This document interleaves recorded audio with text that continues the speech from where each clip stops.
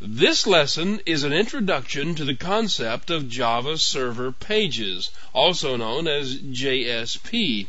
A JavaServer page is an HTML web page with Java code included inside it.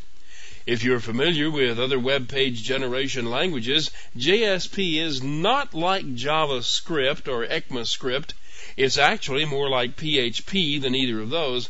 The code in a JavaServer page is executed on the server, not on the client. It works like this. A web browser uses its normal HTTP protocol to issue a request in the form of a URL. Now, this request arrives at the server.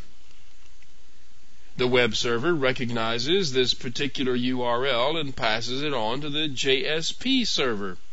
The JSP server may be a part of the web server, or it could be an entirely separate process. The JSP server translates the text of the Java server page into the source code of a Java class.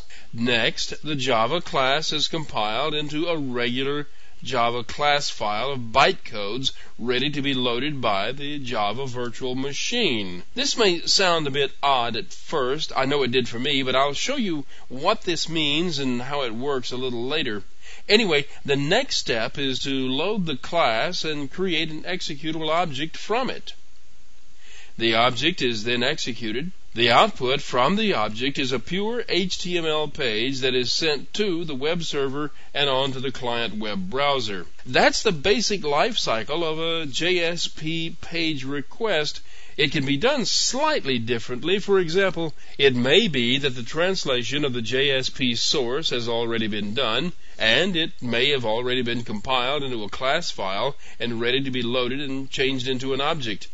It isn't always done this way. It depends on what's needed. For example, it could be that a parameter supplied with the URL in the request includes information that has an effect on the form of the class produced from this translation.